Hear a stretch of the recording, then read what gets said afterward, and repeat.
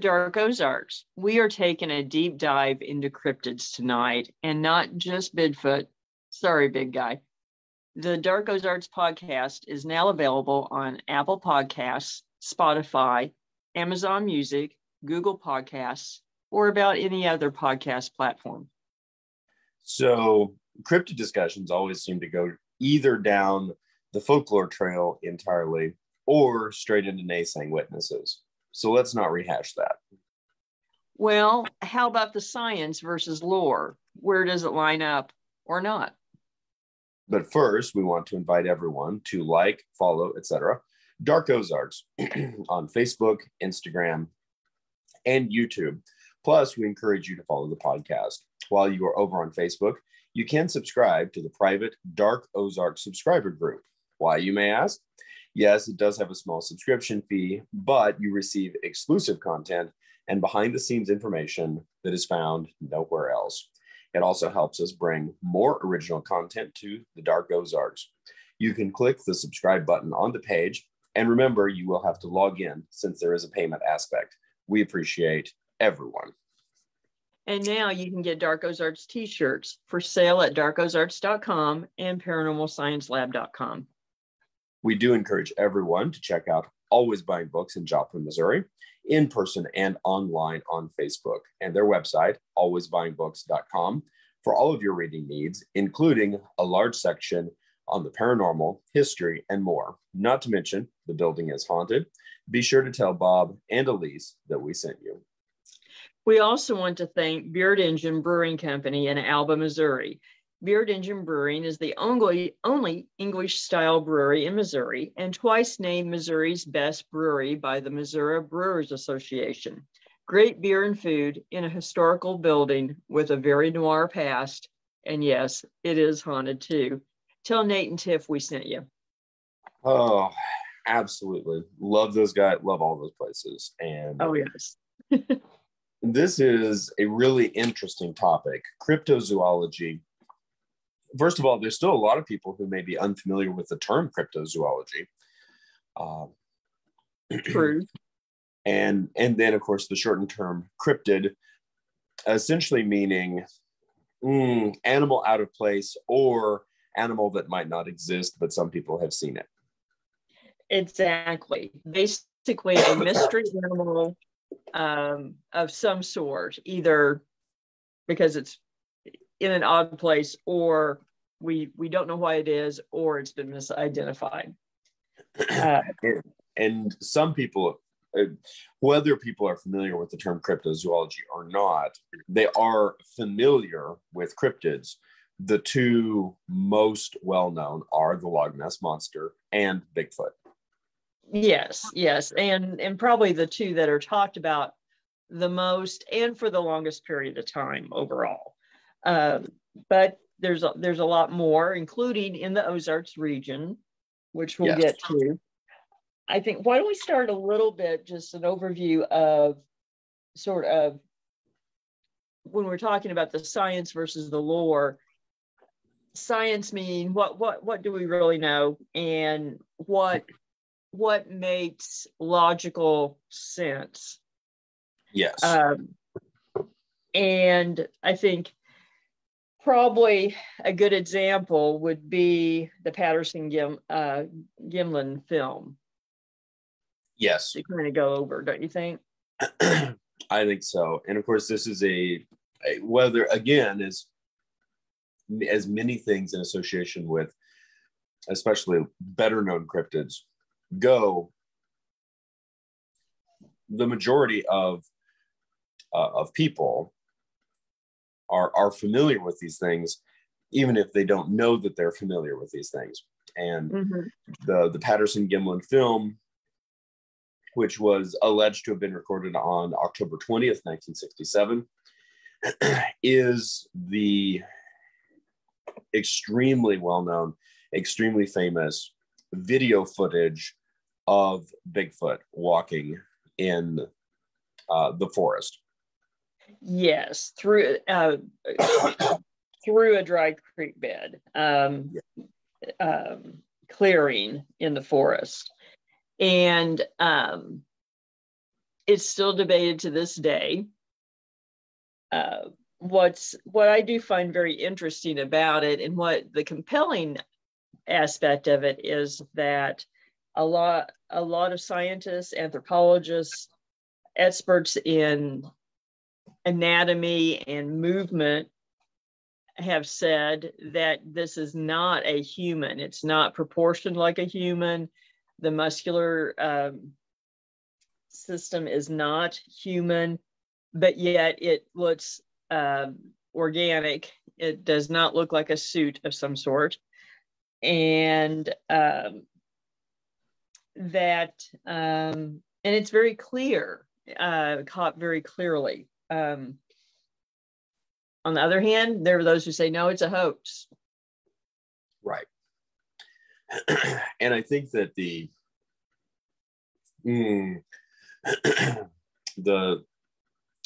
forces behind the two opposing viewpoints in terms of it being real footage of a cryptid, real footage of Bigfoot, is that a number of individuals who are well versed in analyzing animal movement versus human movement have genuinely gone on record to say that this does not move like a human, or does not move in a way that a human could fake. Exactly. And actually, I have seen footage of them trying to recreate the movements using a world-class sprinter, and they were unable to do so. So it is very compelling. The flip side, one argument against it is basically who filmed it. Yes, and Roger Patterson, being the man who filmed it, was documentably obsessed with Bigfoot. He had years and years of being on record for having been obsessed with Bigfoot, and he was essentially using Bigfoot, or the idea of Bigfoot, to make money. And then suddenly he comes up with video, and the best video ever found. Yes. Well, and he had written a book just 1 year earlier, documenting a sighting that was several years old out of Canada, which mirrors the film very closely, and including detailed descriptions of the creature by witnesses that match, again, what's on film. So some people say that's an indication that it's a hoax, and that he somehow created a suit that matched this account that he had already published about. Whereas, again, could it be that there were two similar creatures? And it is difficult to parse out. And I think one of the things that you rapidly get to with cryptozoology is the camps of Mulder versus Scully. Do you want to believe versus do you think? And I think oftentimes with the individuals who don't believe, it is more of a question of, I'm not opposed to believing, but it is I refuse to be gullible. I refuse to not be a skeptic. Right. And I get that. Another aspect of this that people point to is that Patterson, because he had been looking, the fact that he had been looking for Bigfoot is a strike against credibility. Yes. Which also means anytime anyone is in pursuit of a mysterious subject or something that's not proven, you have to be careful. So we've been known to investigate the paranormal. So Does that mean any evidence we catch is suspect? Is and it's also it on one hand you can see it as a strike against credibility in the essence that, oh my gosh, he wants this so badly, or he needs this to further his book deal or whatever. Right. But on the other hand, who better to collect the best evidence than someone who has been searching for it his entire life, has dedicated his life to it. That's right. And and if you want to talk about facts and science, statistically, who is more likely to come across something unusual? The person who is wandering through a place, one time, or someone who is methodically, you hope, looking for that subject.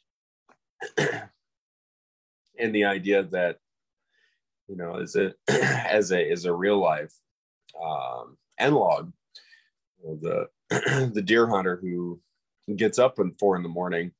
and goes out morning after morning after morning during deer season and finally gets a buck, we don't question the fact that luck had very little to do with it. That's true. That's true. So it's but it is difficult because we still don't know. Right. I think it's frustrating more than anything. I think in some ways. Yes. And I think on the skeptic side with these kind of issues, that you have just the idea that as modernity has encroached upon wildlands, that as the world has gotten smaller, it's harder and harder to believe that a larger or sustainable populations of these really, particularly because you rarely get a cryptid report about something really small. Typically, cryptids are larger than life. True, most of them are, and most of them do tend to be that way. Now, on the other hand, there are lots of remote spaces that we don't tend to think about, including in the Ozarks, with national forests and different riverways that are not navigable. And not to mention in other parts of the country as well. And it is an aspect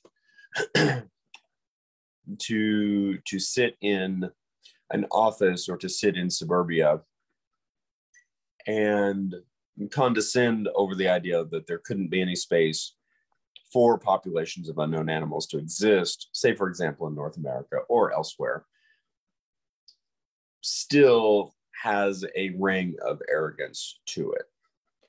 It does, and it smacks of telling oneself that I own the domain of my existence. Yes.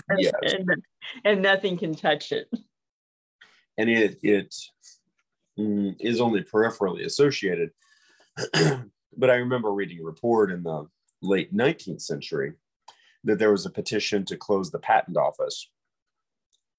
Yes. Because a group of individuals had decided that by, say, about 1890, everything that could conceivably have been invented had already been invented. There was no reason to continue the patent office because we had already reached the apex of our technology. Exactly. And this is before airplanes and modern vehicles and space travel, everything else, computers and everything else. So I don't know, maybe we should close it now. Right. We have arrived. Somehow I doubt it. I do too, but it is something that is an interesting reference point, just in regards, and we have a lot of cryptids to go through. We're leading off with a bit of Bigfoot, but not limiting to Bigfoot. But I did find this very interesting in the Science Behind Cryptid Sightings with Sophie Bushwick and Darren Naish, that it was a reference to just the attributes of Bigfoot, Sasquatch, Momo, Fouke Monster, Yeti, this genre. That we're talking about a human-shaped creature who is able to live in environments where we know we can't survive due to extremities of cold, the elements, etc. This is a creature that is incredibly vocal, able to use possibly infrasound as well as long distance howls. And there's claims that Bigfoot is a tool user, a tool maker, is very good at throwing things, is basically a superhuman creature who is also truly predatory and could be actually responsible for human disappearances, which is an aspect that we don't typically attribute to Bigfoot. That's true, but it could give another spin on the 411 missing persons. But all those things that you mentioned, there are examples, in fact, that would support the possibility. For instance, surviving in cold extremities, etc. Neanderthals did. Yes. And modern humans did during the last ice age as well. So we might not be very comfortable and we might have to adjust, but it has been done. And I think that's one thing a lot of people forget. The vocalizations, there are other animals that do similar things, including primates. Humans just tend to be rather weak in that regard. Infrasound is something that is used by a number of animals, actually. Elephants, for one. So, tool user, tool maker, chimpanzees, other some gorillas, other monkeys have been known to use objects as tools. In fact, I've read a report not too many months ago that they had observed, I'm pretty sure it was chimpanzees actually fashioning tools, carving sticks. So, again, it's definitely plausible, and there are examples. Predatory, that doesn't necessarily surprise me. We still have a lot of people that go missing that we can't explain. Very true. And I think that's another thing that people don't think about these days. They seem to think that there's always an answer. Yes. And there are a lot of cases where there are missing people that have never been found without a trace. And that still occurs. So who knows? So while, it is easy to naysay, all these things that, something couldn't really do that. But there are examples of all of those items. There are. And it again is that shift away from sort of the perception. For me, I think just an interesting aspect of this is Bigfoot is a dangerous apex predator. because that is a shift away from a lot of pop culture. It is. And it does seem to line up with certain accounts in certain parts of the country more than others. The Pacific Northwest does not seem to, accounts do not seem to really modern accounts don't seem to talk about aggressiveness too much. Although there are Native American lore of the wild men where not only were they aggressive, but that they fought wars with the Indians, with the natives in years past. So who's not to say? Some of the accounts, particularly in the Southeast and Florida and Georgia and so forth, often talk about aggressive behavior. So maybe the heat drives them nuts. I don't know. It would mean it has actually. But another aspect that I found really interesting in this particular article was it referenced Bigfoot as the gateway cryptid. Yes, and I think that there is a bit of a fair statement there. Is one, it gets interest in other things, but this notion that if you're a Bigfoot believer, suddenly you are other things that come into play is more recent, and specifically the idea that of putting supernatural connotations under this, or UFOs and ET being involved with Bigfoot. And again, that seems to be an internet age idea. Yes.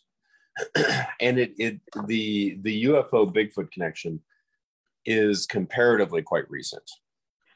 Yeah, to be honest, I really didn't hear too much of that until really probably 5 or 6 years ago. And it just seems to kind of morph. I think some people are trying so hard for explanations, and without saying they're trying to come up with a unified string theory of the paranormal. Yes. And which from a sociological science standpoint is important to take into consideration with the human mind, because the human mind wants to make sense of things that don't make sense. That's true. We love our little boxes. Yes, and the idea of looking for patterns and attempting to attach phenomena with patterns.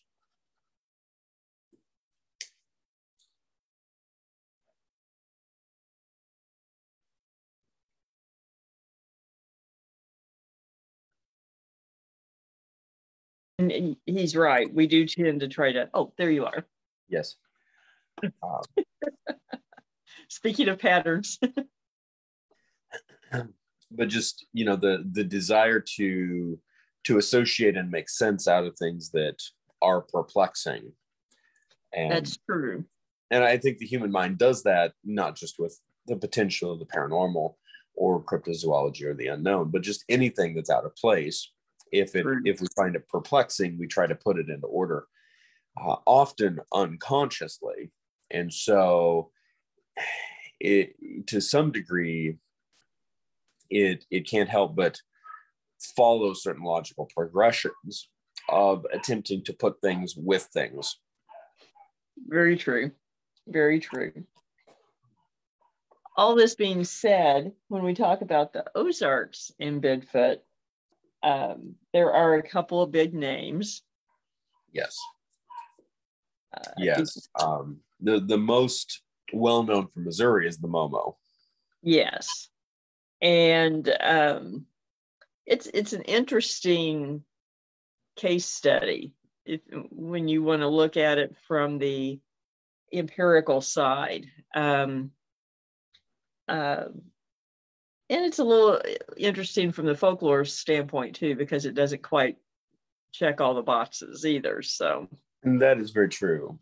And it's, in short, now to me, an aspect of the MoMo is the MoMo is actually quite well known regionally, and gets tossed about.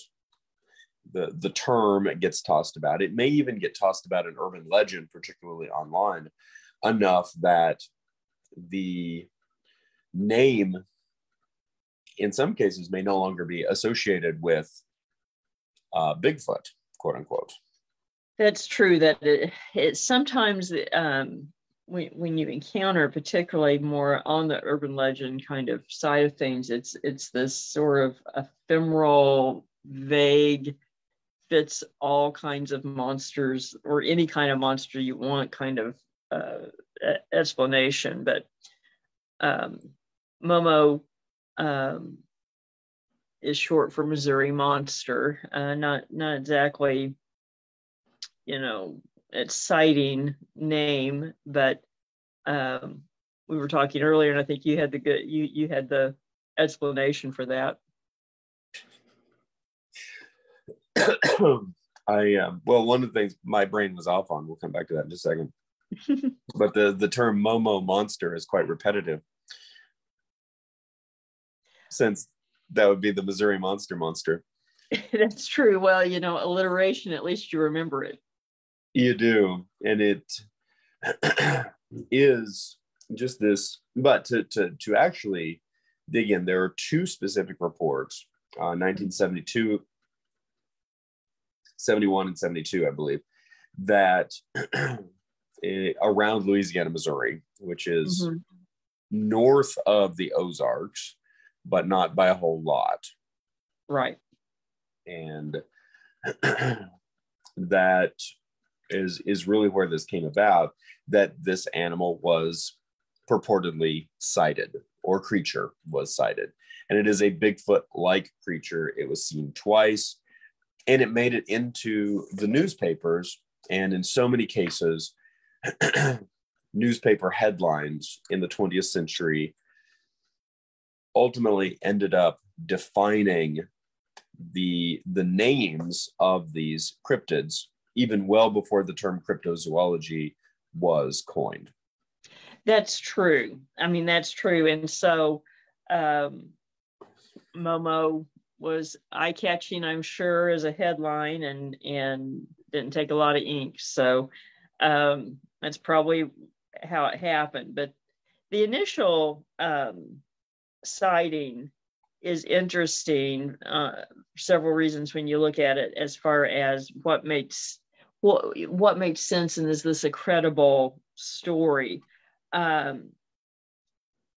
It's on the outskirts of town. I've actually seen documentaries where they show the location and everything. It really is fairly rural. No real close houses nearby. Large yard, you see tree line, that kind of thing. And the parents are not home. Teenage sister, Doris, is watching her younger brothers, and I think they're playing in the yard, and she's inside, and she hears them scream, goes out and looks out the window and notes a note. It's the bathroom window, which I don't know, there's something about bathroom windows and Ozarks cryptids, but Falcon Monster really just wanted TP. That's right. But we'll get to that.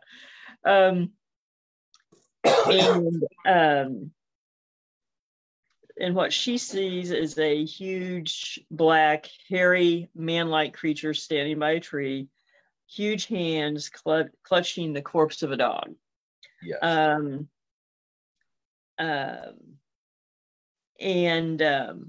Not much of a neck. The head was big and round, described almost like a pumpkin. And so you have something that apparently is predatory, hulking, definitely looks out of place. I guess you could say perhaps a bear, but that seems a little odd. It does. At the edge of the yard, although not, unknown to happen. And so it's easy to dismiss by saying, these were, a teenager and young boys, and they were, their imagination got away from them, or their reactions were out of proportion to the circumstances because they were alone, and it was they were not near neighbors, that kind of thing. But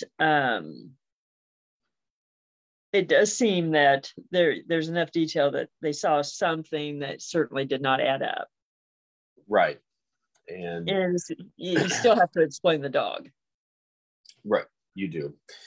I just feel bad for the dog, actually. Yeah, me too. Something that is particularly of interest with this report and the other report associated with quote unquote MoMo is that, unlike some other reports of Bigfoot, it, as we mentioned, does appear to be pretty aggressive. Yes. And there is an aspect associated with it of danger mm-hmm. that is a little less of the Harry and the Hendersons peace, love, and harmony with the New Age culture. Yeah. Sociological aspects. The idea that we're dealing with in essence, potentially hyper intelligent apex predator who is as good at what we do, if not better, mm-hmm. than we are. And but coming around, we're dealing with, in this first report, we're dealing with an eyewitness accounts that are composed entirely of children and or teenagers. Mm-hmm. What, in your experience with witnesses, does this tell you? Well, the younger the witness, the harder it is to be assured that there's no exaggeration, or that they, are relaying what objectively happened, not even that they're trying to make something up or hide details. And then there's the factor of when you have multiple witnesses and it's just them, how much did one of them affect the other's versions? That can be an issue. Courts tend to shy away from child witnesses for these reasons, if at all possible. I mean, sometimes there isn't a choice, but it always leaves some questions. And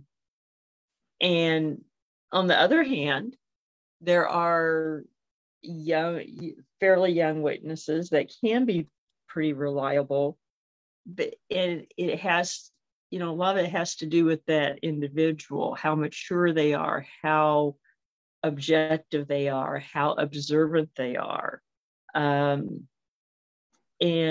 kids are so different, it's hard to know. So just based on the accounts, it does seem like something odd happened. Exactly what, I don't know. Was it a neighbor in a ghillie suit playing a joke? I don't know. I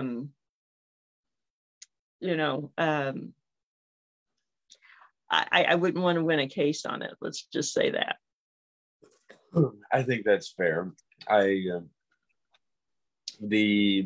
Just in terms of the potential aggressiveness, the aggression that's reported with MoMo, the only other Louisiana, Missouri account that we have on file, it comes from the following year. Mm-hmm. And in this case, it is reported to be a couple adults who are traveling from West Virginia, passing through Missouri. It is presumed that they are unaware of the MoMo legend. Mm. They stop in the Logan Conservation Area, and first off, they report smelling something that smells like skunks, and this is a common association with Bigfoot creatures. Yeah. Yes, a very musky smell. And they look around. They see the MoMo. And in both of these, in this particular report from the LincolnNewsNow.com original article, in both cases, he's described as having a large pumpkin-shaped head, which I think is a little rude, rather rude way to describe our friend the MoMo. And he also has glowing eyes, which is an interesting aspect because both of these reports appear to have occurred during the daytime when they would not have been shining a light in his eyes to have a reflection, but it still reports glowing eyes. Quote, nearly 7 feet tall, had to weigh, quote unquote, 400 pounds. And in this case, he runs at them and they run and get in their car. Fair, I think I would too. Yeah, I would. Now, I think it's worth noting too, though, that, that kind of aggressive behavior, if anything, is more a common factor of Bigfoot type creatures in the Ozarks. Yes. The belt monster, or in Arkansas, has been known to be aggressive, has reportedly killed hogs on a farm, things like that. The Blue Man of southern Missouri and northern Arkansas, with sightings going back to the 1860s, was very aggressive, charging at loggers and throwing rocks and using sticks as like a club. The Arkansas Wild Man, with reports going back to the 1830s, was reported seen chasing men, actually trying to run witnesses down. And so the aggressiveness actually is, made sense with the other kinds of creatures that are reported in the region. It does. But again, I think an interesting shift away from the popular idea, or the idea of more popular culture, which is right. And the one thing that I was curious about, and you've studied this more than I have, the first report just outside of Louisiana, Missouri, references Marzolf Hill. And I'm wondering, is this a large a wooded hill? Is it a notable, something notable in the landscape? Did not have time to dig that. Yeah, from photos and short clips of video that I have seen at different times, I mean, it's a decent sized hill, but I wouldn't necessarily say that it's enormous or something that is, a landmark for miles around necessarily, but it is a noticeable hill. It reminds me a little, just in concept, of course, in some of the flat spaces between, for example, Springfield, Illinois, and Bloomington Normal, or along I-55. Yeah, there are occasionally geological oddities of large wooded hills that stand apart from what was originally tall grass prairie, is today farmland. And for me, my mind begins to make connections with those as having significance to certain things, particularly things possibly that are unusual. And then I can't help but draw a points of comparison with Crowley's Ridge. Yeah, I think that's fair. I think this hill, certainly is not as big as some of those that are along I-55, and certainly not Crowley's Ridge. But I think it looks distinctive enough that I'm sure it was a local landmark. Probably especially in a horse and wagon days, of marking where you're going, getting past that. So one of those things I'm sure everyone in that vicinity knows where you're talking about, type thing. And it does stand to reason that particularly wooded or geographical locations that that your cryptid could go hide in and have food sources could potentially stand out.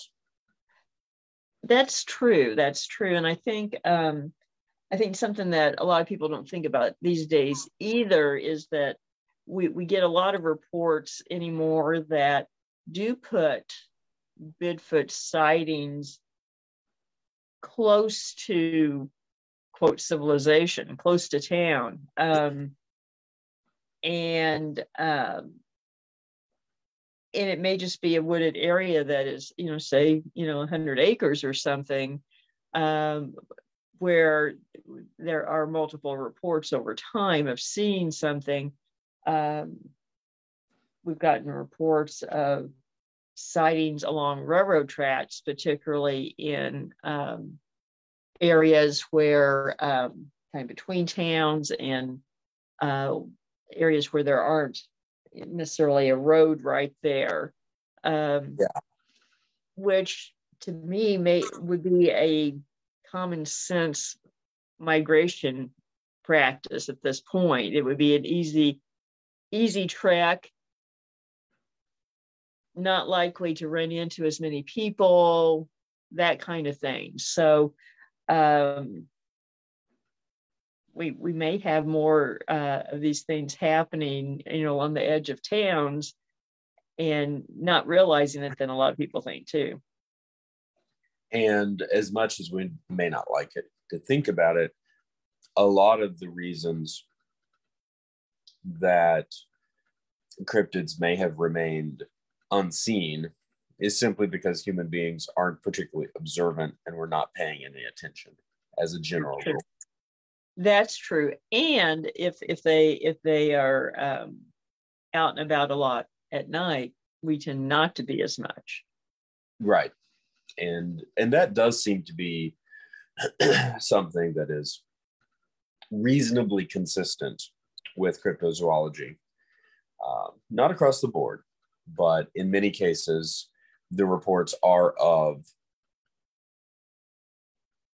animals that are being reported as nocturnal. Yeah. Well, and again, a lot of the, sort of the theories are that they are avoiding human contact. So they probably learn to work around our patterns. Or at the very least, we're dealing with creatures that exist in some way, in some medium that is difficult for us to readily access, whether that be the night, whether that be the sky, whether that be the woods, or in some cases, that might just be the water. Exactly. And that might be a good place to start talking about river monsters. Well, we have a few. Yeah, I actually, this was interesting to me. I was I was surprised by part of this, to be honest. And what part was that? The Missouri River monster, particularly. I had no idea. That one was really fascinating to me. It's in association with North Dakota. It is a comparatively little known Missouri monster, referenced as the mini Washitu.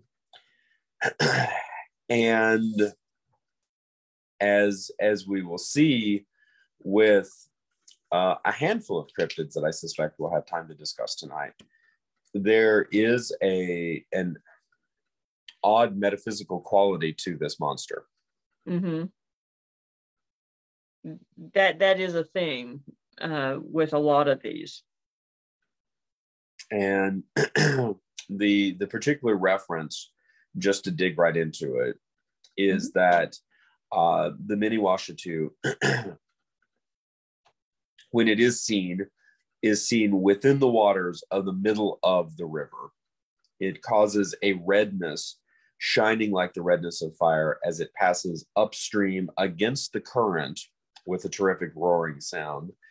And anyone who saw it would thereafter become crazy and ultimately die.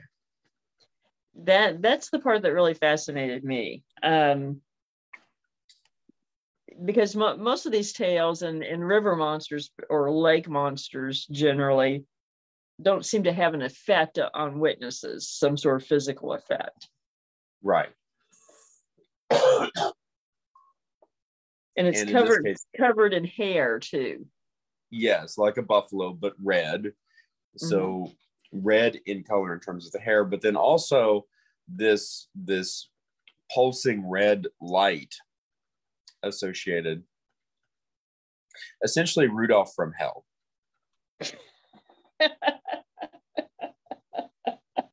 It does kind of sound that way when you think it's covered in fur and it has a horn. Yeah. And it's red. And it's red. And I may have nightmares about Rudolph now. So I may as well. It a single horn, backbone standing out, notched and jagged like an enormous saw, and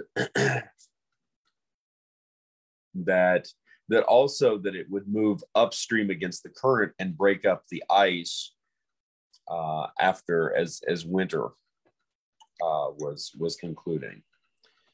And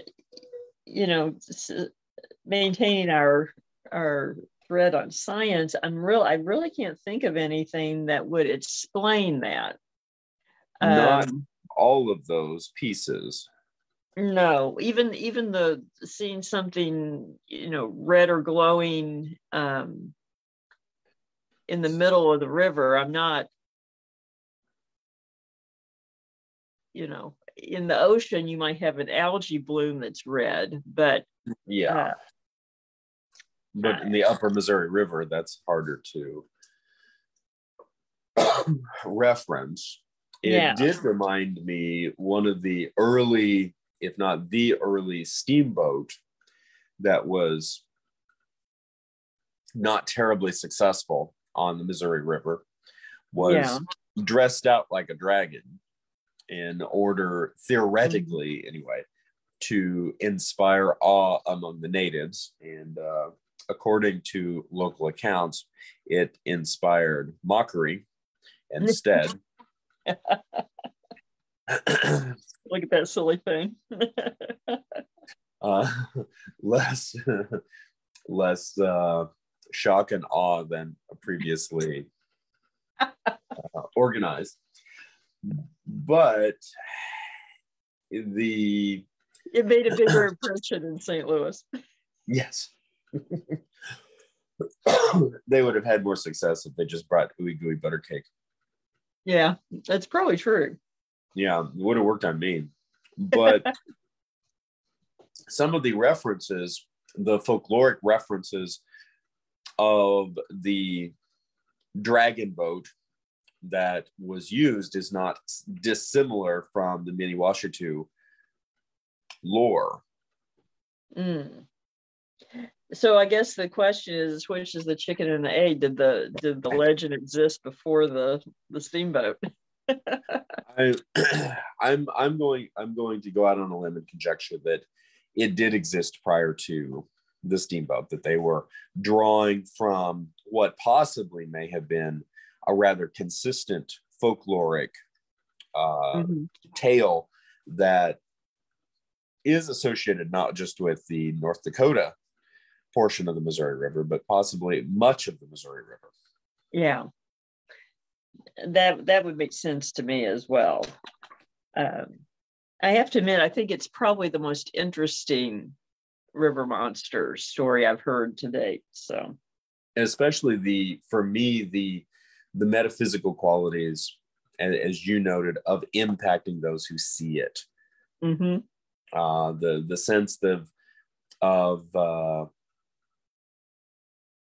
it being a harbinger of doom in this regard. And that does bring an interesting take on cryptids, and the idea that in modern society, a number of people, potentially us included, are going out of our way to try to see cryptids.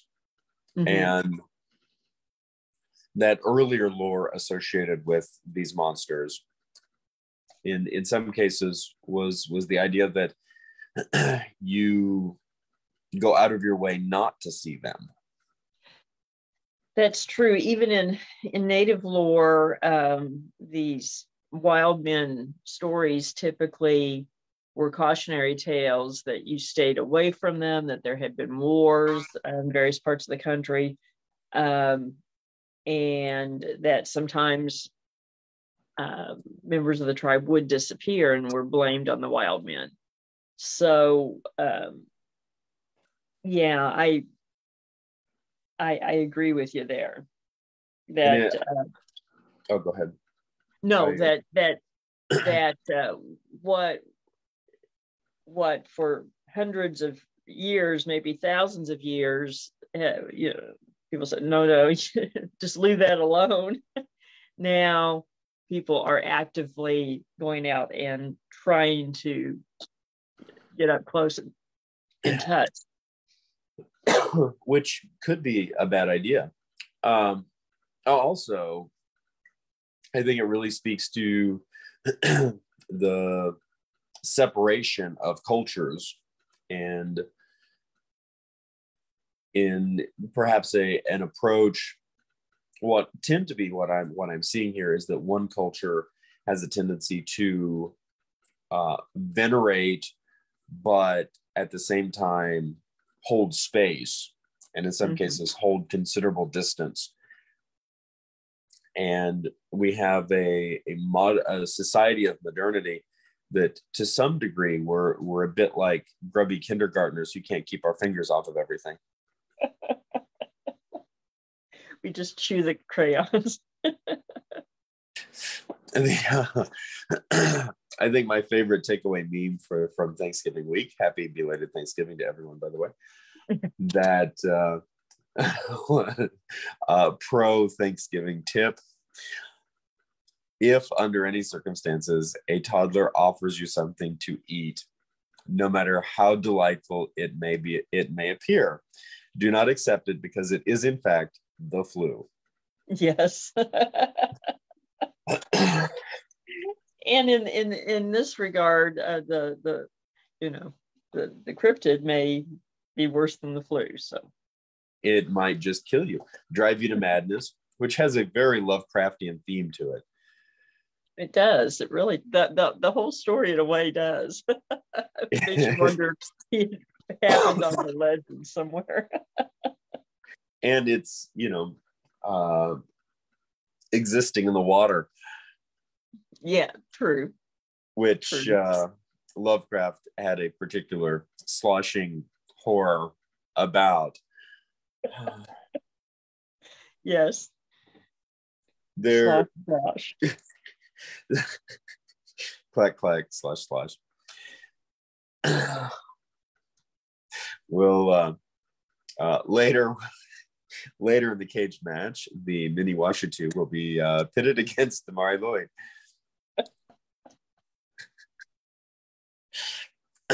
After the death match, they will go out for drinks, possibly in your house. So, yes, possibly against your will. But the aspect of, say, for example, First Nation lore about the little people, you don't talk about them. True. The lore about skinwalkers, you don't talk about them.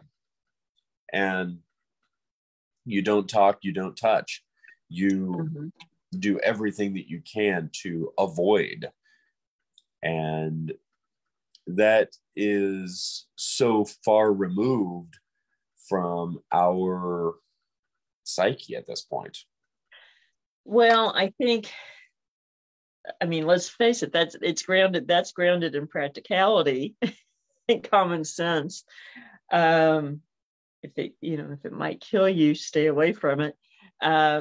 Whereas our modern psyche wants to say we conquer everything, and so we are afraid of nothing. And so we hurl headlong without looking first. Yes. And I think that psychologically, that sometimes precarious ambition leaves us with a lot of unresolved anxiety. Very true. And I would argue that anxiety, honestly, it is a bit cyclical, because the anxiety demands resolve. We attempt to resolve it by trying to figure it out. That's true. What a self-fulfilling prophecy. It often is. And speaking of unresolved occurrences, the White River Monster in Arkansas, in Jackson County, is interesting, but interesting in very different ways than the mini Washitu. Yes. And there doesn't seem to be much native lore or First Nation people's lore associated with the White Monster. He is referred to as Whitey, which I think is funny, beginning in 1915. Well, it's the White River, so let's keep it simple. Exactly. And it's, again, it's a little difficult to parse out what this creature is, if it is. That's true. It's described as, being grayish, as big as a car or bigger, and sometimes with a horn. Yes. Which does have one similarity with the mini Washitu. That's true.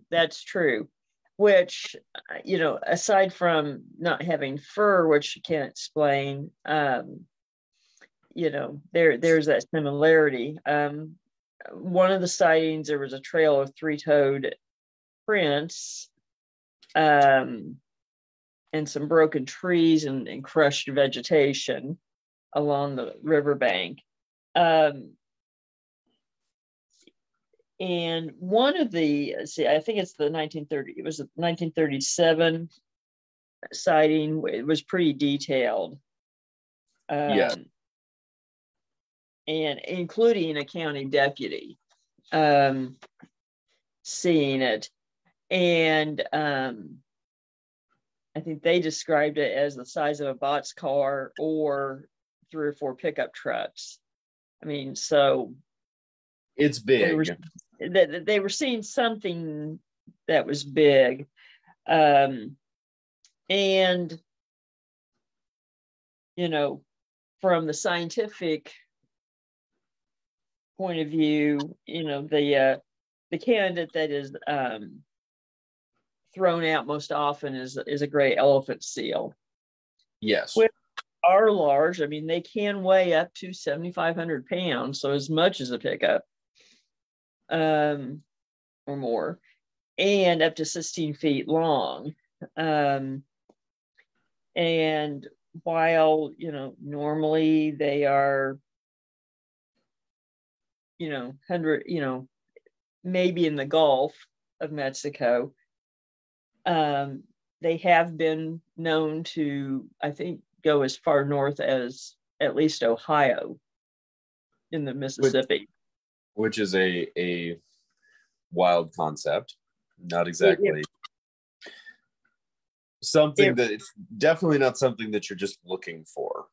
No, and certainly, I mean, certainly that falls, you know, in the cryptids being an animal out of place, and certainly would explain why people described it the way they did. If that is the case, if it is full grown and a very large example. I mean, it would have to be different animals at the different times. I mean, because it was seen between 1915 and the 70s. Right. But, you know, it certainly could be multiple specimens going upriver at different times. Whether or not that would account for the Missouri River situation, I don't know. And that is it. I mean, it is an unknown factor. There is the difficult aspect that has to be taken into account, which is it could have entirely been made up. That's true. I mean, that is true. Something that oh, go ahead. I was just say, although with the White River Monster, one thing that makes me suspect maybe not is you have a deputy going on record, and that could affect his career. And that's a good point. You know, I mean, so and let's face it, that's why a lot of people are hesitant to report things like this or UFO encounters, etc., because it could affect their livelihood, and certainly this, you know, could, if it were made up, particularly if it was a hoax and found out. Yes. And another one of the witnesses was a large landholder, if I remember right. Okay. And so actually owned a plantation in the area. And so it seems odd that those people would have a reason to make it up. It does. And there was no attempt to cash in on it either. Which is an interesting aspect. I think that, you know, realistically in this particular case, unlike the Mini-Washatu, which again, as we noted, seems to have a supernatural or non-corporeal aspect to it, realistically with the White River Monster, the 7,500 pound elephant seal is pretty reasonable, albeit out of place. The other is simply the idea of a really, really large catfish. That's true. I mean, that is possible. They've, you know, certainly caught a lot of big catfish in some of the rivers. So, although from the descriptions sound more like the seal than a catfish, but it does. I really liked the reference in terms of the sound that the animal made. that was a combination of a cow's moo and a horse's neigh, which for folks around Jackson County could be the most adequate way of describing the sound of a large sea mammal. Exactly. Well, especially one, if you're not familiar with sea mammals, and two, certainly not in the White River in Arkansas. Well, even today, I don't think that's something that any of us would necessarily be looking for. Exactly. So, and typically where you're at the time something happens, your mind goes to what could that be here, and so those would be the closest probably that you would expect to be in the area. And now the elephant seal's lifespan tends to be around 15 years. So the sightings over nearly a century in Jackson County would forcibly suggest more than one. That there would be multiple examples, but there have been examples of them. I know, like I said, as far north as Ohio, so it's not common, but it's not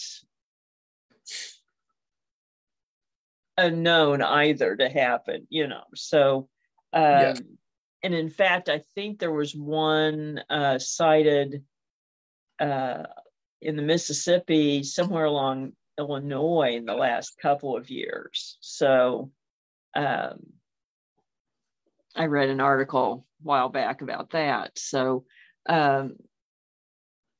it's entirely possible. Well, and it brings up a reality that we oftentimes don't think about, particularly in landlocked areas, but all of the ocean is connected. Exactly.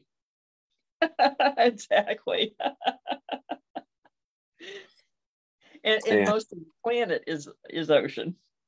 Yes, and much of it is unexplored. That's right. So going up the Mississippi and taking a detour up another river may just be, exploration, or just, should have taken a right turn at Albuquerque, Bugs Bunny moment, So. And it is not impossible. Something that I do like about a lot of the cryptids that we're talking about today,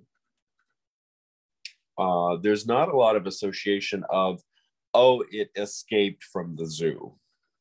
That's true. So yes, no lions, no gorillas, those kind of things. And I do like that, because those are just two pat answers for the number of things that we're discussing. So. And they are. Now, one of the weirdest cryptids that we have on the list, I actually have a harder time with this one than I do with Pale Walkers, which we'll get to shortly, is the Oklahoma octopus. And I'm going to let you do the intro. I have to step away from the camera for just a moment, but I'll let you do the intro. I'll be back in just a second. Okay. And again, this is one that, most people will probably be going, what? The Oklahoma octopus. It is a cryptid specific with Oklahoma, and generally man-made lakes at that. So we're not even talking rivers or where something could have swam up from the Gulf of Mexico. And the reports are that there's an octopus in several different lakes, including, Lake Tenkiller, Ulaga Lake, Lake Thunderbird, etc. that it's not only there and seen, but that it is a predator and attacks and kills swimmers. Although there's no footage of the octopus that's been reported or photos that can be found. And they again associate it with a large number of unexplained drownings and disappearances in the lakes. Yes. Which, from a logical standpoint, does not help the credibility of the story. Because we have a high number of drownings and disappearances, more than statistically we should compared to other lakes, so it must be a monster. Right. That's not really how how things work. Yeah, but and I'm not even sure how far back these stories go. I've not found anything definitive to kind of give an idea of how old the stories are, but they do seem to go back at least 20 or 30 years. And I think that is fair. And I'm less familiar with these lakes than I am with some of our lakes in Missouri. I know that some lakes, to put it really bluntly, some lakes are party lakes. Yes, and I'm not as familiar with the named ones as some others in Oklahoma, but yeah, there's a lot of party lakes. There's a lot of jet skiing and water skiing and things like that. So, activities that tend to lead to accidents. So that may be the bigger part of it. and I think in this particular case, that is exactly what we're dealing with. Mm-hmm. And another thing is cephalopods are not freshwater. True. Where the elephant seal can navigate freshwater rivers. Oh, yeah. Sharks can, etc., but there are no known cephalopods in freshwater, period. That we know of. That we know of. There was an interesting report not terribly long ago of a fisherman pulling an octopus out of Lake Conway near Mayflower, Arkansas. And the common opinion is that somebody had a pet octopus and dropped it in the lake. Yeah. And apparently it survived. Yes, at least long enough to get caught. Of course, it may have been trying to get out at that point. I don't know. Right. And now, just as a point of reality meeting conjecture, the reality side of it being cephalopods are incredibly intelligent. Yes. They are just absolutely phenomenal in terms of their intelligence, their survivability, their survival skills, etc. It would probably shock a lot of people to know that their intelligence is estimated to be roughly equivalent to human intelligence. Yes, and possibly exceeding. Yeah. So, and we can't compress our bodies into tiny spaces, so they kind of have some advantages on us. And so most of us don't squirt ink, so operative word most. So in that regard, the idea of a giant cephalopod lurking in freshwater in a freshwater lake where there's a lot of tourists or a lot of lake goers and man-made at that. Yeah. And easy pickings, first of all. Mm-hmm.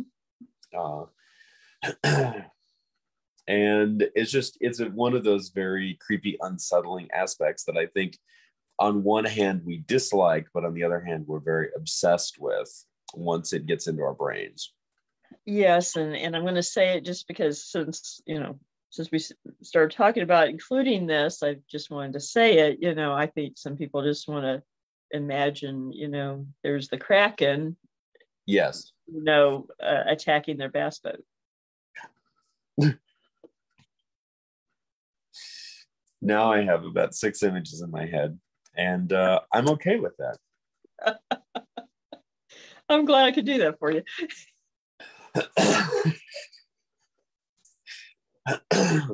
I'm anticipating an entirely new display at the aquarium in Springfield.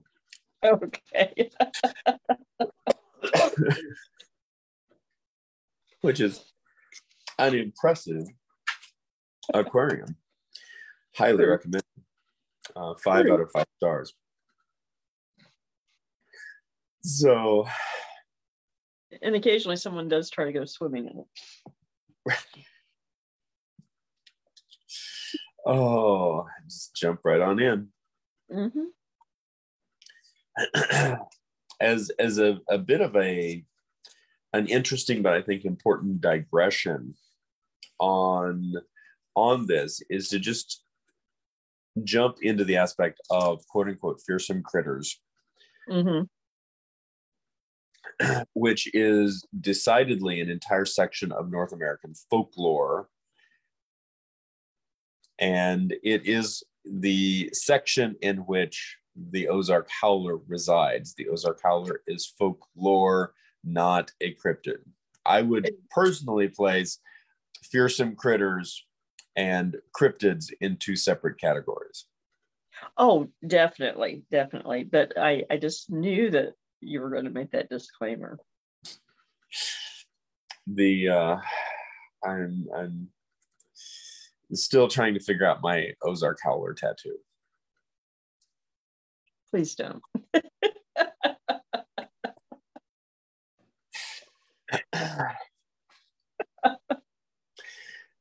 Okay, I think that's fair. I really do.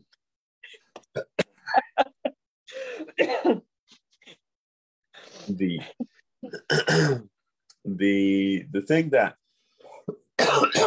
and the thing that I think is important on a serious note in regards to the fearsome critters is this is not terribly far removed from the Fantastic Beasts. Thank you, J.K. Rowling. And in essence, these are tall tale animals that are jokingly said to inhabit the wilderness in or around, in many cases, logging camps. Fearsome critters are directly associated with the Great Lakes region. And it is part of an understood oral tradition during the turn of the 20th century for both passing the time and for hazing newcomers. Exactly. And it may be associated with the Great Lakes region, but it also found a home in the Ozarks in particular. And I think where we see it certainly as a North American tall tale phenomena. Mm-hmm. And I think where we particularly see it is, first of all, with working men who are mm-hmm. working in direct association with one another in rural or remote America. So it is pre-urban industrialization to a large degree. The shift in culture that I think took place that made the fearsome critter tall tale phenomena no longer make sense to a modern audience was the urban industrialization that took place during World War II, in which the working men of America, first of all, largely transitioned away from rural settings into urban factory settings. And you're not going to be making up wild critters in the dark in downtown Detroit or Philly or, or Portland or wherever you're working on B-17s, etc. Well, and you're not spending hours together after work passing time. Yes. And then also, this is followed with mass communication and TV, et cetera, rapidly, so that instead of entertaining ourselves, we were being entertained. And as America began to become dramatically more affluent as a superpower, we saw, as just going off of what you already noted, after the men were done working and women were done working, they were not congregating in camps at night afterwards. They were going home to their hermetically sealed suburban boxes and watching TV, listening to the radio, and living a very different life than working men in particular had lived 50 years prior. Very true. Maybe we should throw out a couple of examples of fearsome critters that ended up being more unique to the Ozarks. Oh, which one would you like to start with? Well, I don't know. How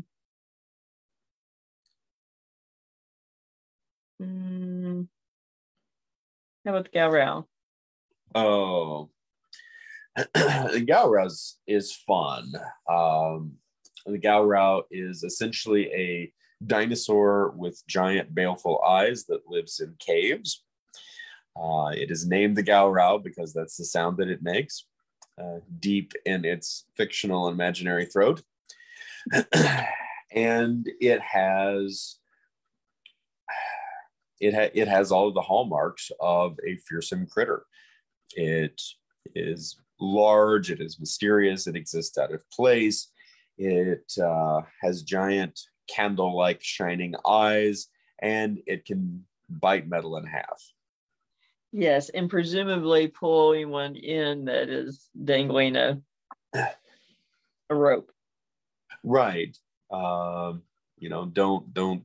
hang out at the cave entrance. It might come and get you. Exactly. And speaking of logging camps, I would be interested, just as a socio-anthropological standpoint, how many of our tall tales didn't start with the Ozarks logging camps, of which there were hundreds, if not thousands, prior to about 1950. It's I imagine some did. I mean, and certainly some of the early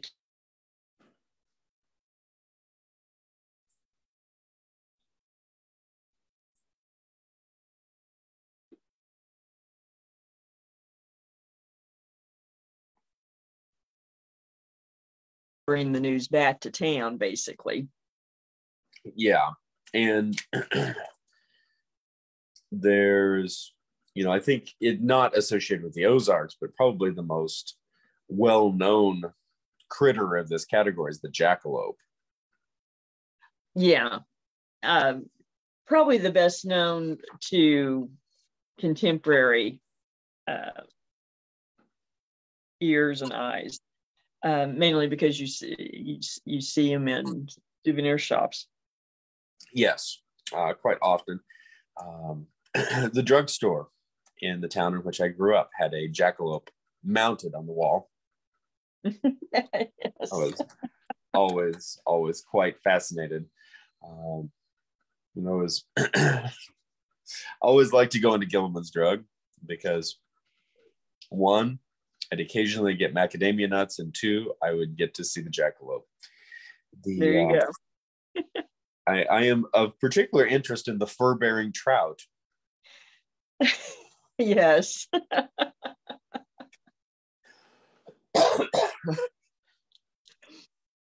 And the which may just be a goldfish with ick. I'm not sure, but it might be.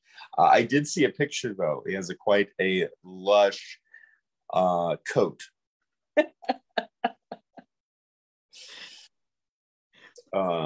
The the gilly-galoo bird is a bird that lays square eggs so they do not roll down the hill.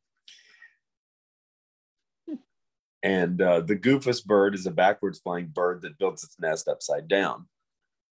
I think I've met him. I possibly may have interviewed him.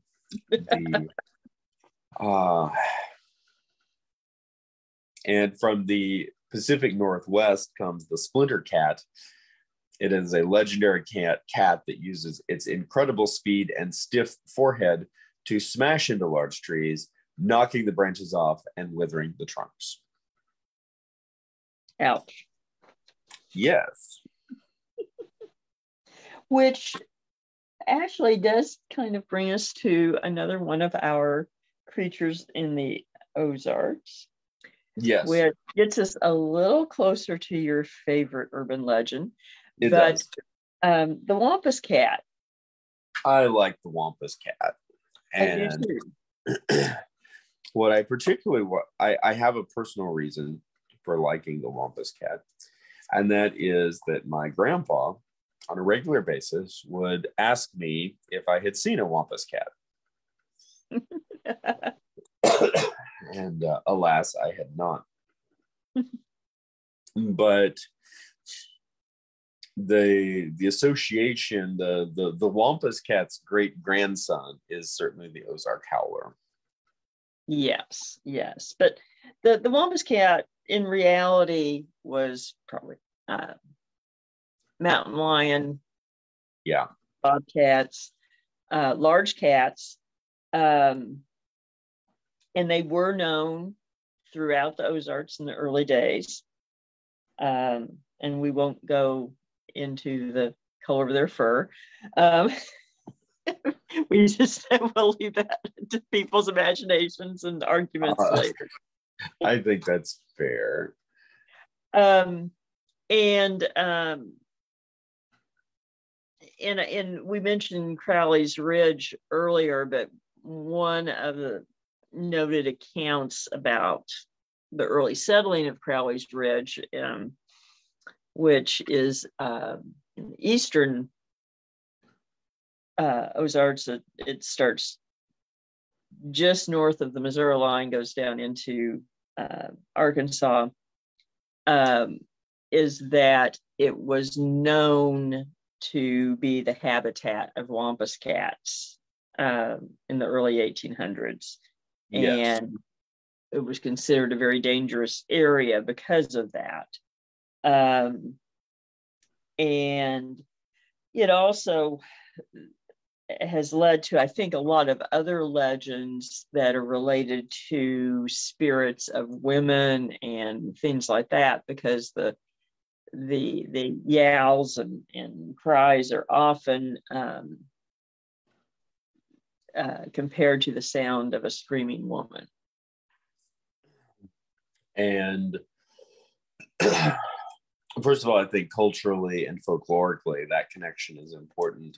Second of all, the fact that we are dealing, whether we're dealing with, regardless of the color associated with the cougar, the panther that we're talking about, we're dealing with a large apex predator that hunts nocturnally.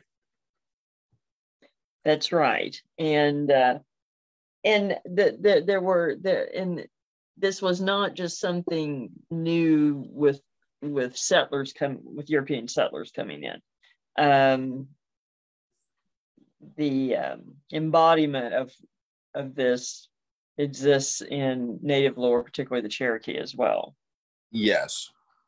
And that, I think, is one of the most telling, certainly an aspect that separates the Wampus cat a bit from, say, like a jackalope. Mm-hmm. Well, and that's the thing, is that it's basically another name for a creature that we know exists, although it's not very common anymore in this region, although Right. sightings are actually on the rise. And whether or not conservation folks agree with it. Fair. Very, very fair. And in particular, the Cherokee legends and their association with female spirits, with witch magic, these types of things, doing some crossover in terms of witch cats, which have a strong Scots-Irish association attached. There's a lot of very interesting bits of lore that are associated with Wampus cats. But then from a scientific standpoint, simply the reality of large panthers, specifically apex predator cougars, living and breeding within the traditional Ozarks range is a simple reality. It is. And, one that, ranchers don't have to deal with too often these days. But in fact, the Crowley's Ridge settlers, Crowley and his family, his favorite horse was attacked by a Wampus cat. Right. And mutilated to the point that they had to put the horse down. Yeah. And horses and cougars do not get along. No. That is just a simple reality. One thing to make sure that we have time to cover, because we have a lot of material, but have time to cover. Let's jump over to Pale Walkers and Reptilians. Okay.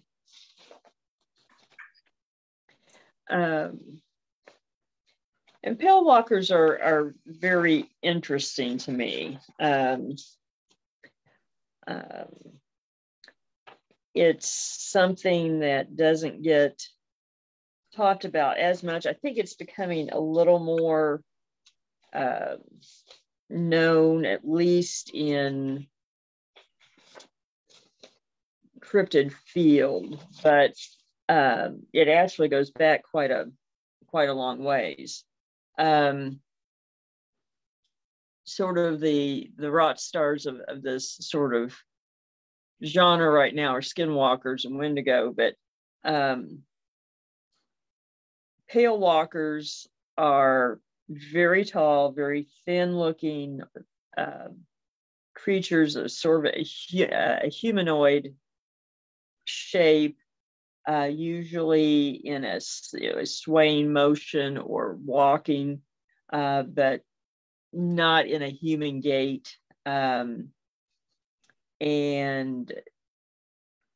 have quite they have quite an effect on witnesses, not necessarily making them ill, that kind of thing, but certainly a fearful reaction, fear of doom, panic, and often animals will, if animals are around, they will cower, whimper, be submissive, so indicating that this is a predator. Yes. and there's just the sense that there's a wrongness about the space. Yes. From accounts that I've heard, it's almost like associating it with sort of accounts of aliens that you've heard, but it's not, because they're hairless, they're long-limbed, out of proportion, and so kind of get that similarity to some of the descriptions of gray aliens, but that something is just not right at all about it. But that's sort of the closest description that comes to mind. And it's this is probably this and reptilians are the two most furthest removed from the animal out of place. True. Yeah, this is not something that's known anywhere, or that really makes sense from any zoological explanation. It just doesn't look like it should belong in this world, but seems to be biological, or at least corporeal. At least corporeal, yes. That's the better way to put it. Or at least corporeal part of the time, which is bringing us into something that Native American lore deals with quite readily, but that Western lore really struggles with, which is the possibility that sometimes something can be physical and then later it can be not physical. Right. And often these encounters are in places that you would not expect to encounter something. You're not necessarily in the middle of the forest or a river or whatever, but they show up in places that are very normal. Yes. Now, one of the accounts that I've heard, it's not in the notes, but was a report that was very similar to this after a couple of individuals had been rather giddily hard at work conjuring portals for the fun of it, but not knowing how to close them. Well,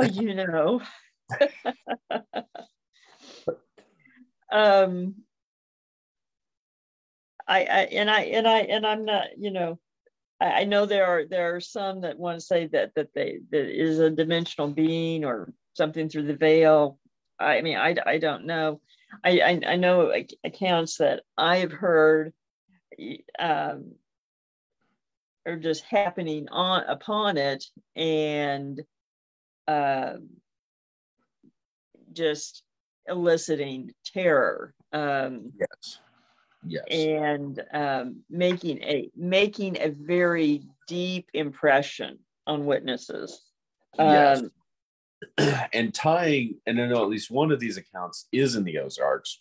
Have you heard of other accounts within the Ozarks region? I have, but not in detail. Yes. I have, and I've actually spoken with a cryptozoologist a while back who said that he had gotten several reports from the Ozarks of Pale Walkers that they were looking into, but they didn't have a lot of details at that point. But that they had received reports throughout the country. So it's not an isolated occurrence, but it does happen here.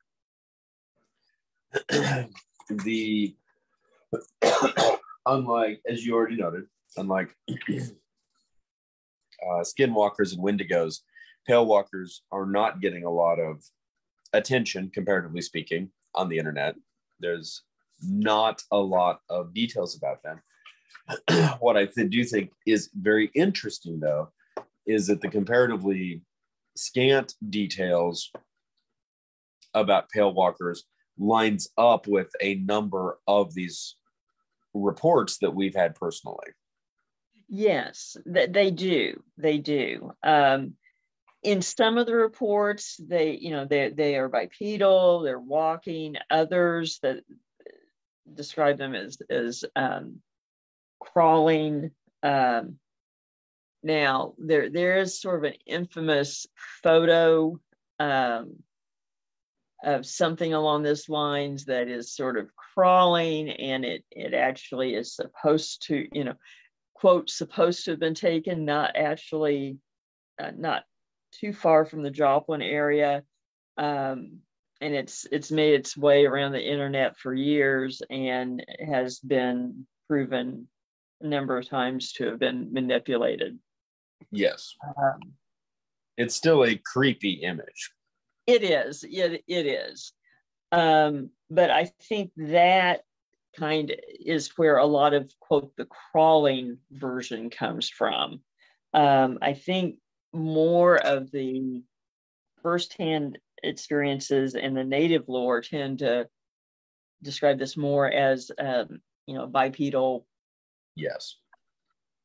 Being and with a hypnotic and unnatural swaying motion. Yes. And often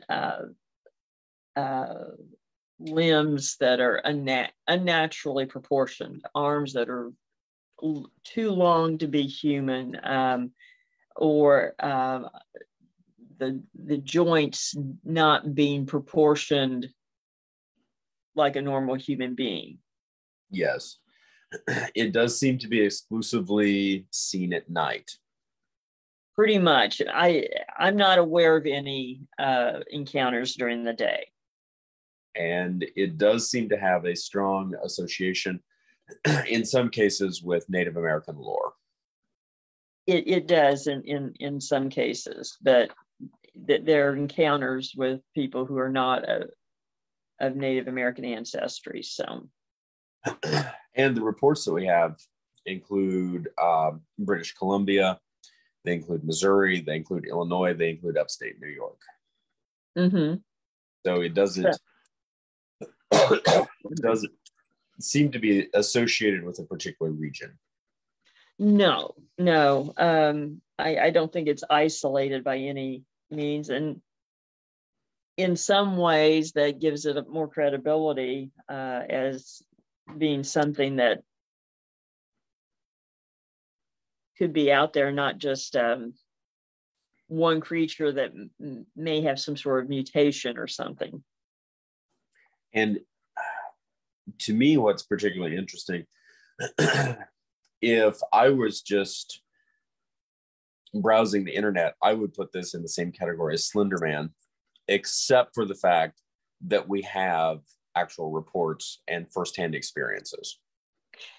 And I can tell you firsthand experiences that I know of predate the internet reports. Yes. So what it is up for grabs. We really don't know, but we know it is out there. But if the Native American lore on these creatures is taken seriously, if you see one, I would run.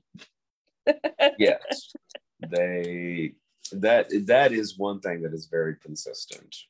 Yeah, that they are dangerous and potentially malevolent. So yes, so bear that in mind. That's our warning to you. If you encounter a pale walker, don't go try to make friends with it.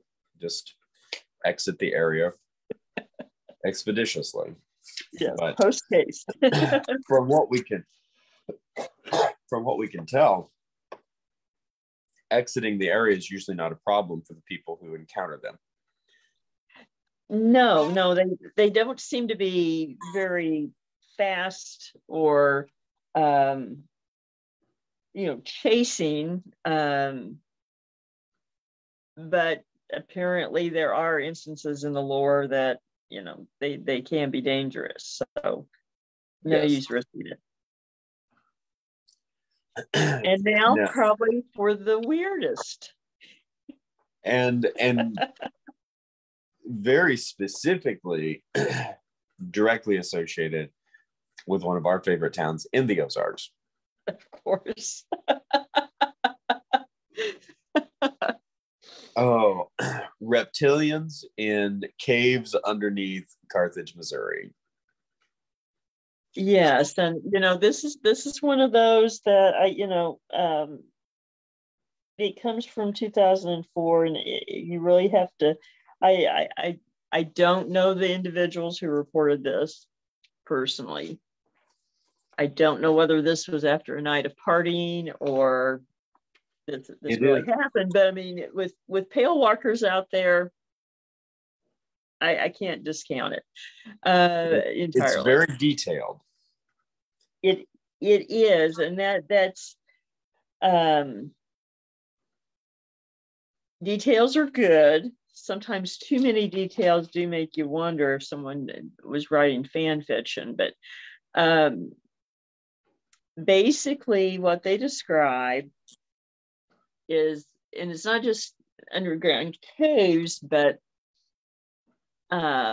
it's a very large underground storage facility that really goes for miles.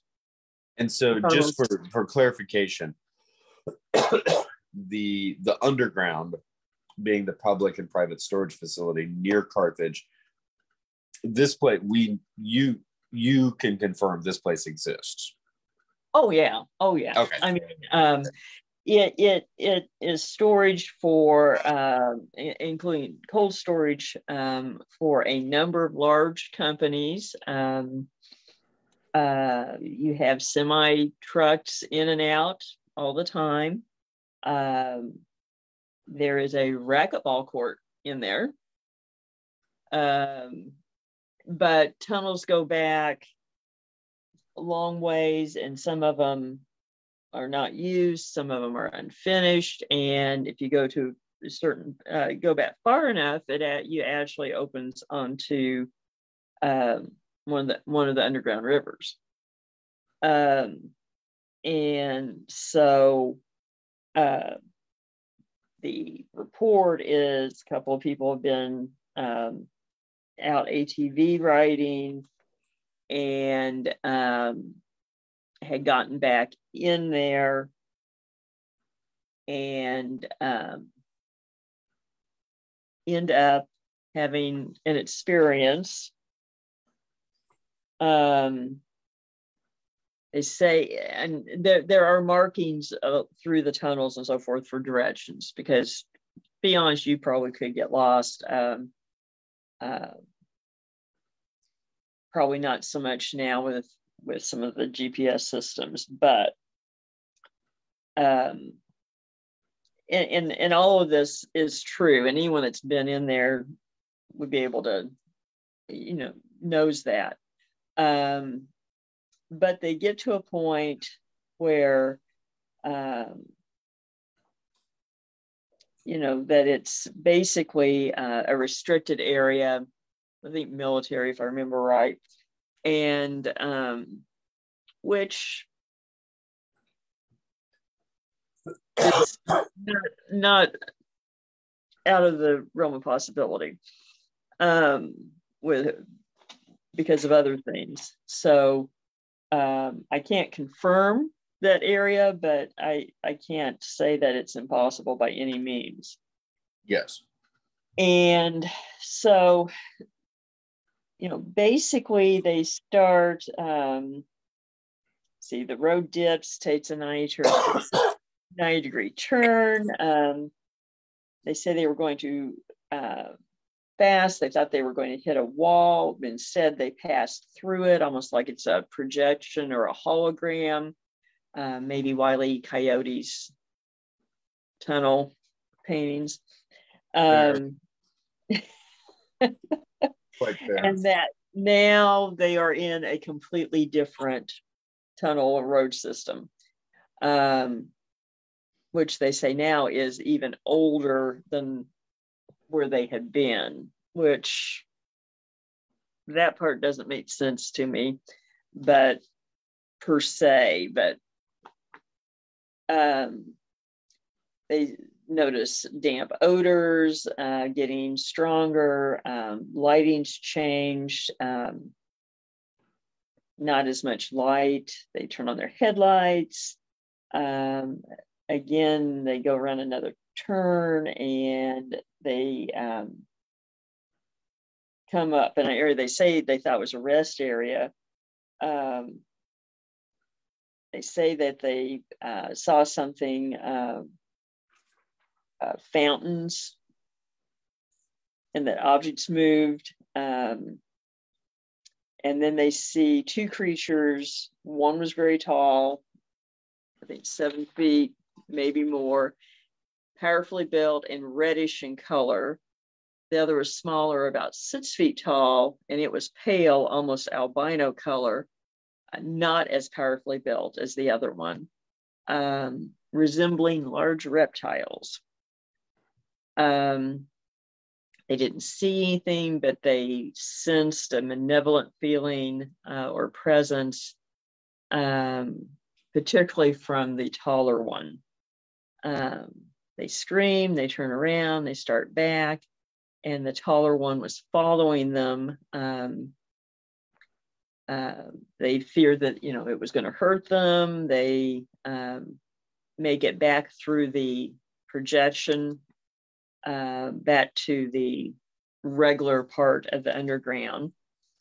And they see the tall one raise its arm holding some sort of weapon, and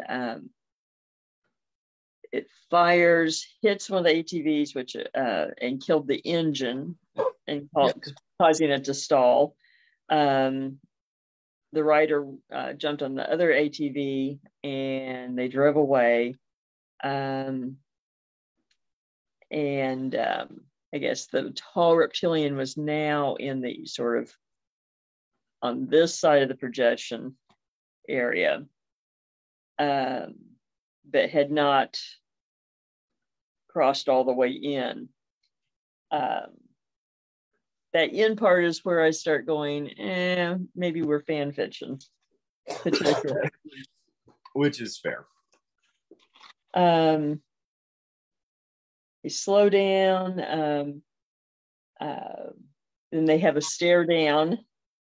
Yes. And then leave, which again, all of this is beginning to sound too much like a movie. Right.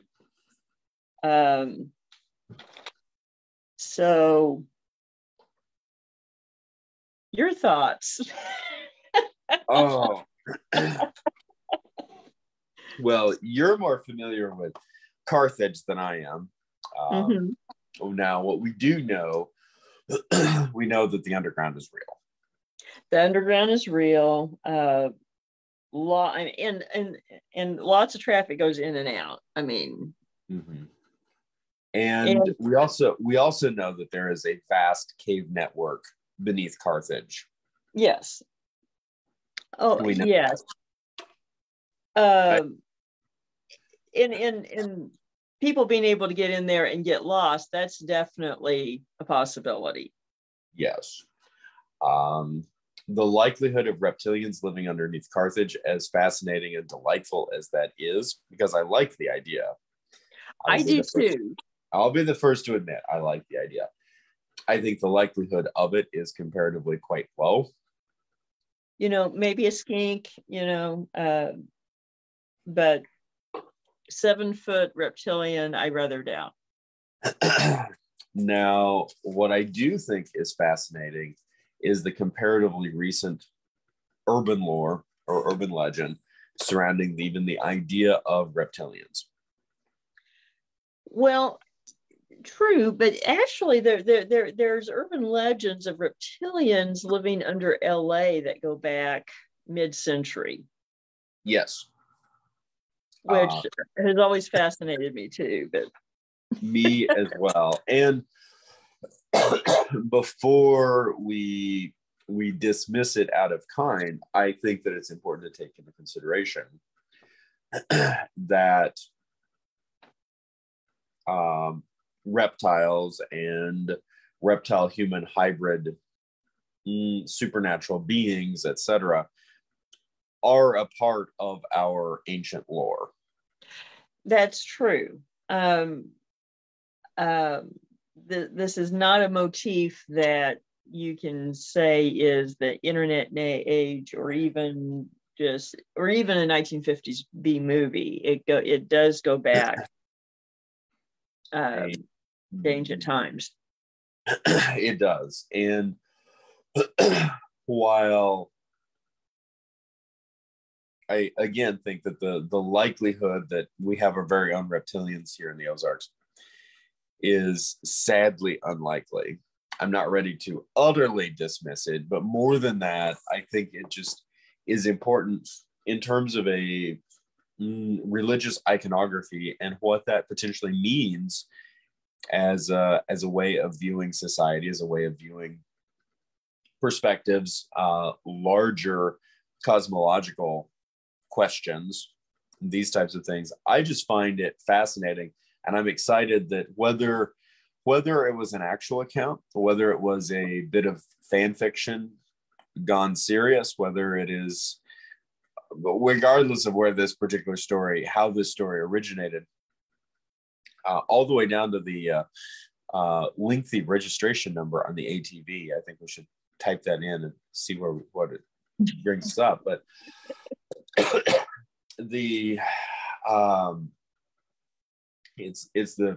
but all of that speaks to something that to me is a larger anthropological or sociological reality. And perhaps the reason the whole conspiracy theory, urban legend of reptilians really took off in public consciousness is because it does speak to those deeper mythological archetypes.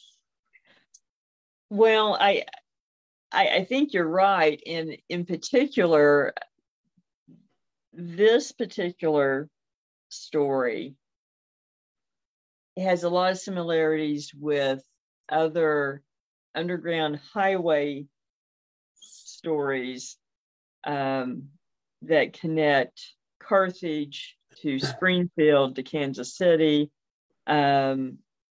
for movement for government vehicles and this and that. If the accounts are believed, it's related to stories about things that whatever's happening under the Denver airport in Colorado. And I think one commonality is it is a primal fear that I think was accentuated in the Cold War. The idea of hidden highways, hidden spaces that are analogous to bunkers and so forth is very much part of the Cold War era psyche and fears, and something lurking in those hidden spaces. I think just goes along with the anxiety brought about by the Cold War, digging up those primal fears. And I think reptiles just kind of fit, they fit that bill. And the fact that you have things like that here and LA both kind of, I think, suggest that. It does. and possibly there's some really interesting analogies to be drawn from that, because of course the thing that on a primeval level and just on a very primal level of survival, the thing that's frightening about reptiles, snakes specifically, they can be very dangerous because of their venom. I realize, full disclaimer, only a couple of handful of snake species in the Ozarks are venomous, and all the rest of them aren't. Learn your snake species. There you go. There's a disclaimer on that. But the possibility of something deadly hiding in the grass, and or the dark, and that's the next part. The underground world, so to speak. The idea that that the reptiles have gone from hiding in the grass to hiding beneath the shopping mall, hiding beneath City Hall, hiding beneath the trucking facility, hiding beneath regular modern industrial life, and can come and go as they wish. Yes. And associated with that is a lot of the archetypal motifs of the reptile. It's transcendence, it's long life, it's high degree of trickster wisdom, it's danger because of its intelligence and its willingness to wait out its prey, these types of things. These attributes, these archetypal attributes that are deep-seated in the human psyche, they all are associated with these stories. That's true. That's true. And that being said, from the scientific standpoint, I'm at a loss. No. Yeah. I can't make the argument right now. No, we're we're unavailable for comment from the scientific standpoint. What we can tell you from a scientific standpoint is that normal reptiles are real. Sometimes they're very large, sometimes out of place. We can tell you that places like the underground, both in Springfield and in Carthage, and possibly in other locations, that these are real locations and they are cavernous, impressive, and they do go underground for a long way. That's true, but unless someone, somehow brought in a Komodo dragon and it tripled in size and learned to be bipedal, this probably is not empirical. Probably not. But that's okay. I for one am thrilled that we have our own reptilian underground story in direct association with the Ozarks, and not just generally the Ozarks, but quite specifically Carthage. Yeah, and I can drive you to the entrance next time you're down. So fantastic. If they have selection of cheeses on cold storage, I'm in. Okay. And that might be a good place to wind up here. Now, don't forget to check out upcoming events and merchandise at darkozarks.com and paranormalsciencelab.com. Thanks again to Always Buying Books and Beard Engine Brewing Company for helping bring the Dark Ozarks to everyone. And on the next episode, we're going to be again going back to discussing dark winter ghost stories and more. Catch the Dark Ozarks podcast on Apple Podcasts, Spotify, Google Podcasts, and other podcast platforms. Thank you, everyone. And remember, there are no easy answers in the Dark Ozarks.